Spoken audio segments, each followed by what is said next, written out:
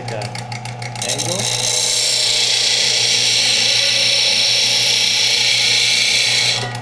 Bring that all the way to the tip.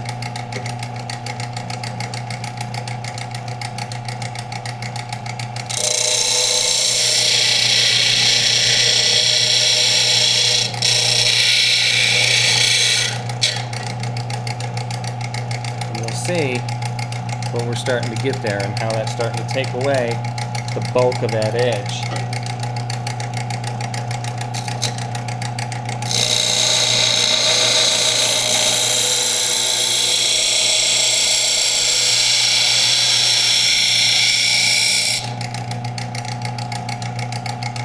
What we want to do is continue to do this until we feel a bevel on either side of this edge. Once we start feeling the bevel, we'll know that we're at the apex and at the point, and we'll know we can go ahead and move on to the other step.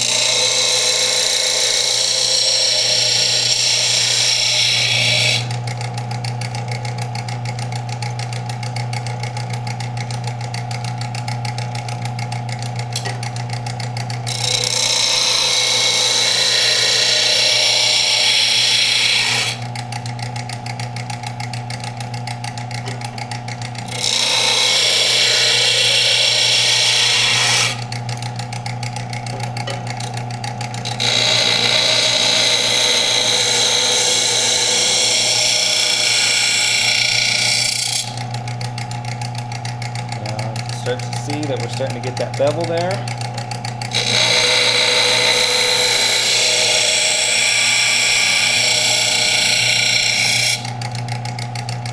I can start to feel it on the other side.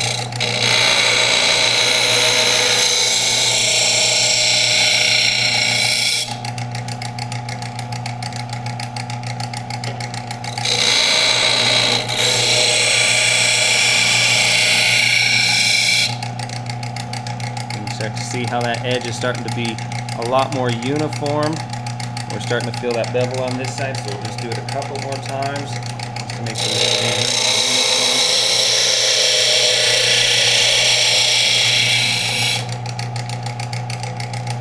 starting to feel the bevel right here.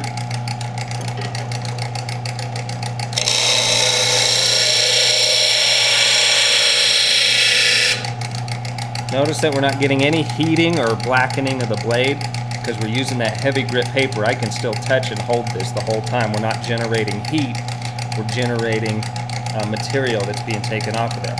So now I can feel that bevel along this entire edge. So I'm going to take this one more time this way.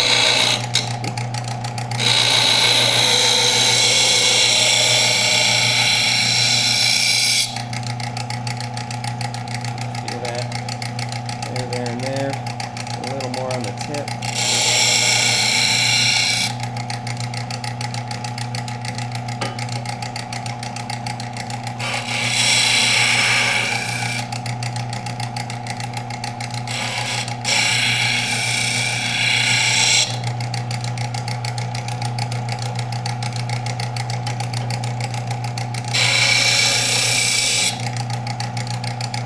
There. Feel that? Now that it's on this side, since the direction of the sandpaper is headed down on this side, I want to just give it one more quick swipe on this.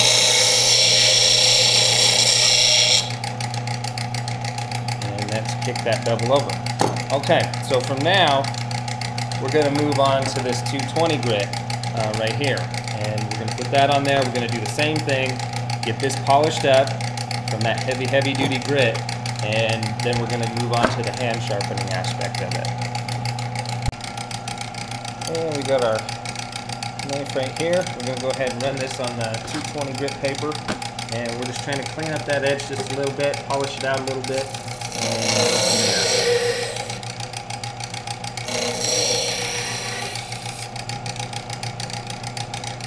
Polish up that heavy duty grit that we used earlier.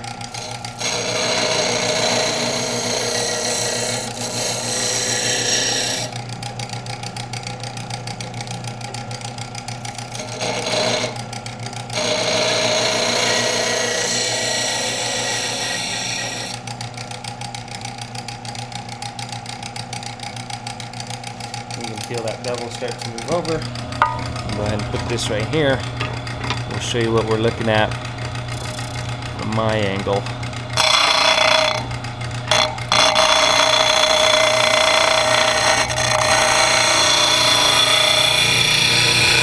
And you can almost see that burr disappear as you bring it along the edge here. You can almost see it go whenever it shows up there.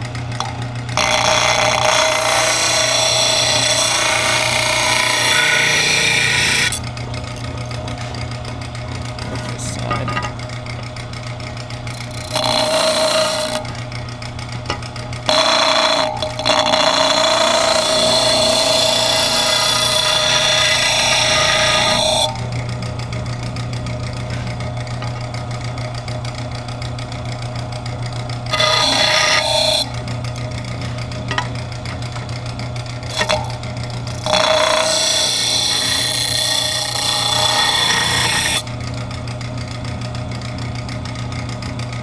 There you go, now we got that edge nice and polished out.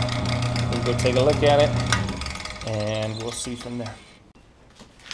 Hi, this is Wayne here with Tri County Locksmith Service. We're going to be putting a nice edge on this Markwell Arms knife. And basically what we're going to do to start out with a basic sandpaper. Super easy, super basic. That's just gonna, this is a 320 grit. Just kind of format on there, like so. Put that on there, and basically drop this on here, like so. And that's gonna be ready to go. And then you'll have your other side, 320 right here. And put this on this side. And we're going to begin putting the secondary bevel on this. Since it's been started out with the, since it's already got about a 220 grit finish, this is what I wanted to use right here. Going with this 320. Just really get this thing in some serious sharp condition. And this sandpaper just does an excellent job. Super cheap, super easy to find, super easy to get a hold of. Just begin to that edge on there.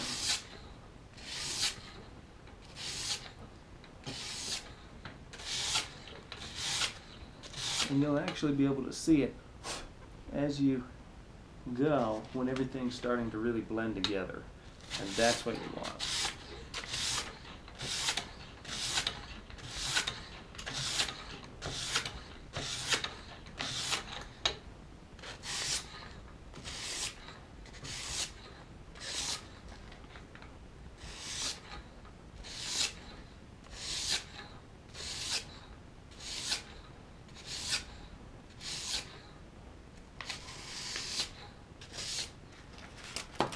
Starting to loosen up in there a little bit, so let's just tighten it back down.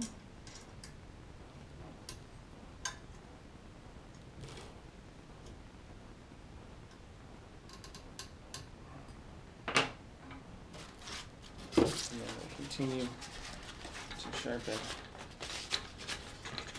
this edge here.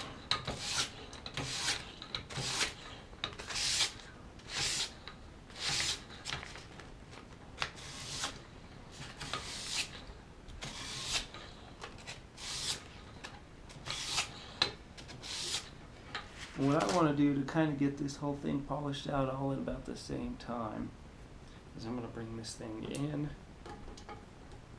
just a little bit. And this isn't going to have any effect on the main, on the secondary bevel. We have here, this isn't going to affect the secondary bevel because as we move out, that's what you'd be working on. As we move in, that would be working on this back cut.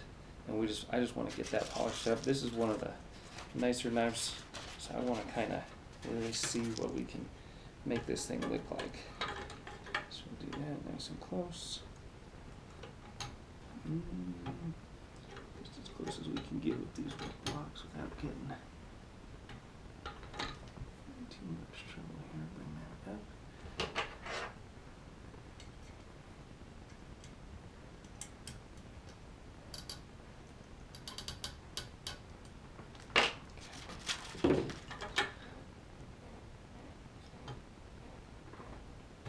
That's about as close as I can get without the wood interfering with the stand. Okay, so I'm going to tighten that up right there.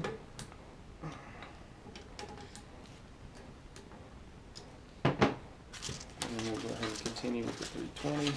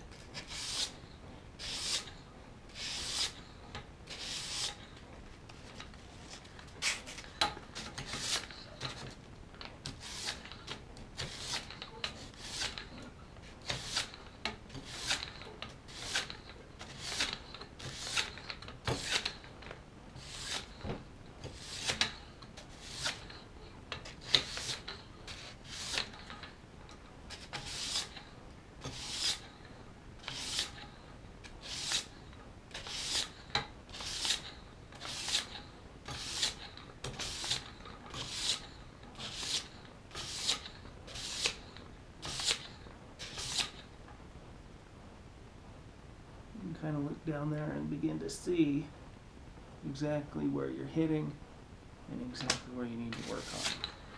So that's going to be it for my 320 for right now. So now we're going to move on to the 600. I'm going to leave it in this position. We'll hit this and then we'll hit it to get that secondary bevel here in just a minute.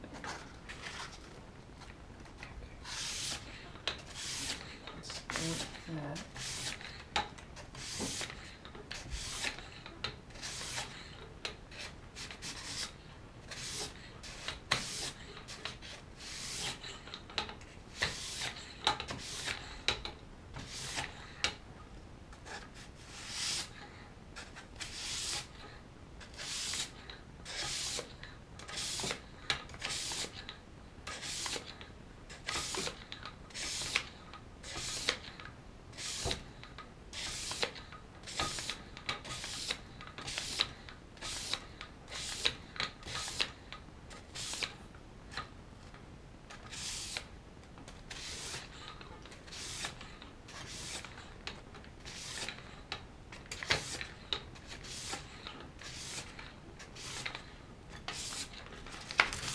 Back this off to our more steep angle, or I'm sorry, our less steep angle. This would be about a 20, 25 when we get out here.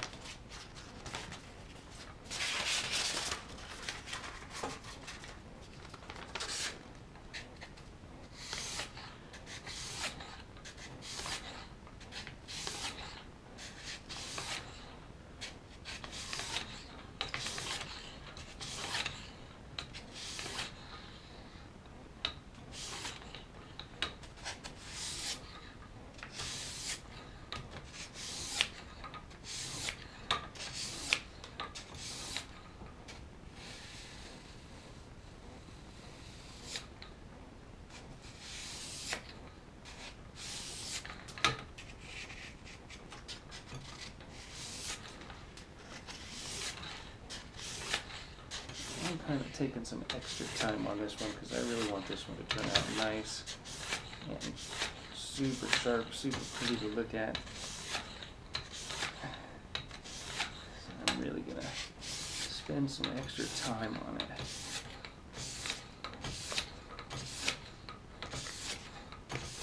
This is just gonna turn out so nice once we get this thing all polished up. And you can kind of see what we're getting at here. You can really see how that's just starting to build that really nice edge, and I can feel just from working one way and then the other that we're getting that really nice bevel right there.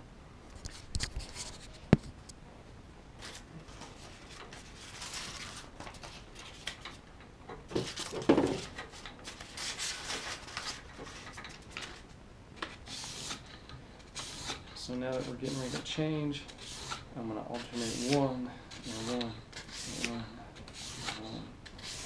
and 1. Just to really make sure that this edge is dead center. And we're going to change over to the 1200 grit.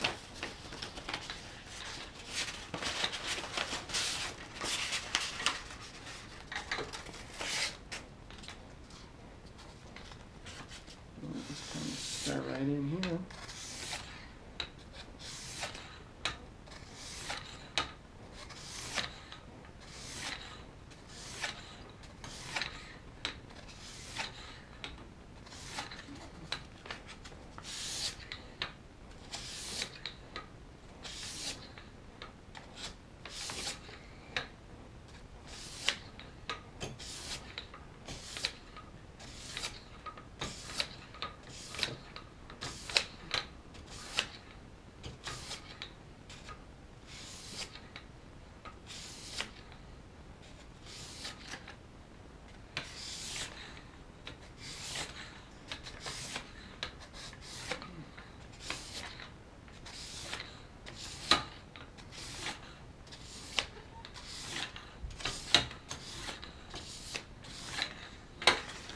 Squeeze this back in. Go ahead and get that back cut.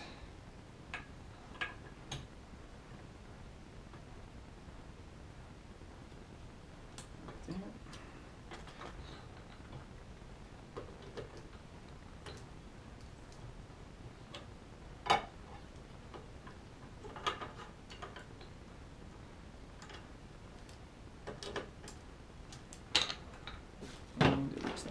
Adjust this again.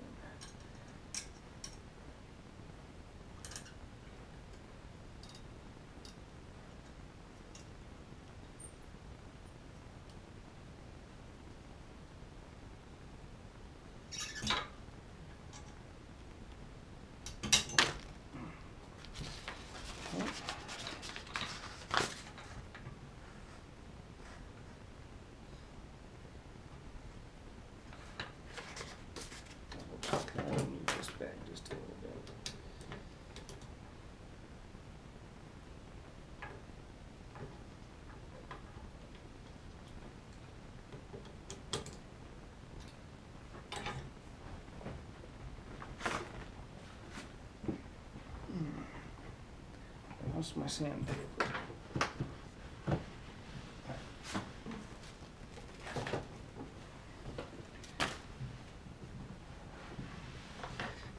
There we go. Take that.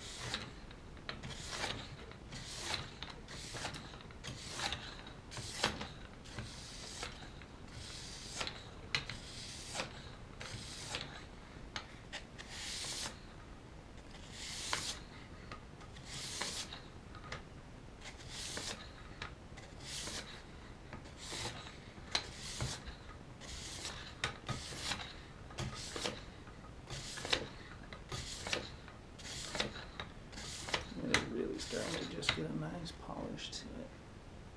Really see the two different angles in it. You can really see how smooth those lines are coming together. Now it's just taking all of those, all that heavier scarring from that heavier paper off of there.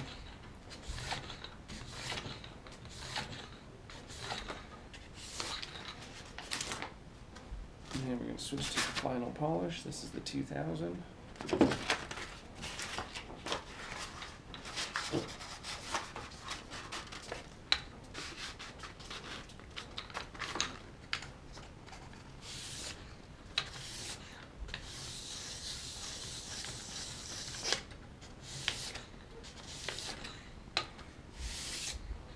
And you can actually feel this paper grabbing onto it, cutting into it, and really getting a hold and polishing this thing out. It just feels really, really good for such a cheap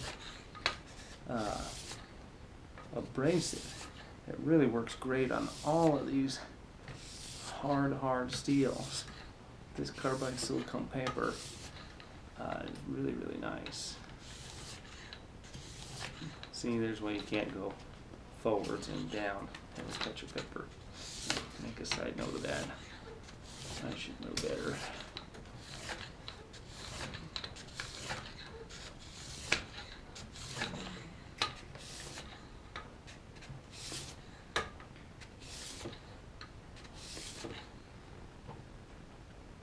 That is just coming together so nice. You can really see it kind of form as it's forming as you're working on the material. You can see that this is starting to come loose again, so we'll just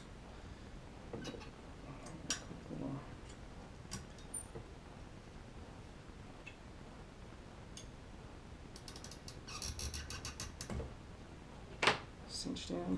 We're going to move these back out to put the final polish on our main edge, our main 20-25 degree cutting edge, and just let it do its magic on that. And this thing will just turn out really, really nice.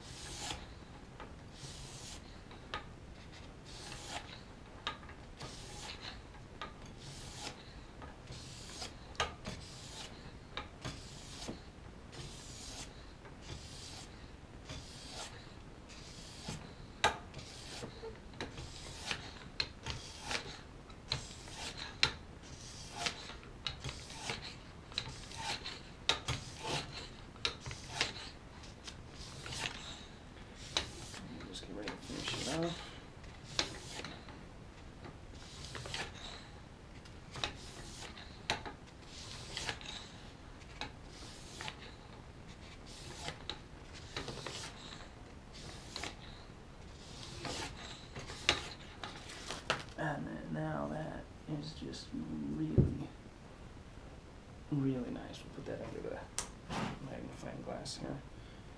Let's see.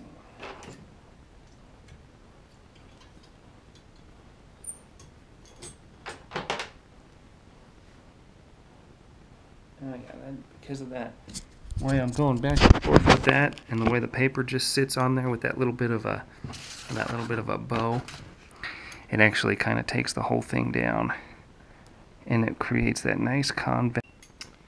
Alright, this is Wayne with Tri County Locksmith Service, and we're checking out how sharp we got these knives. We spent a little time sharpening, and we're now going to give this the test. And this is really the way to test this right here. It would be weight and string.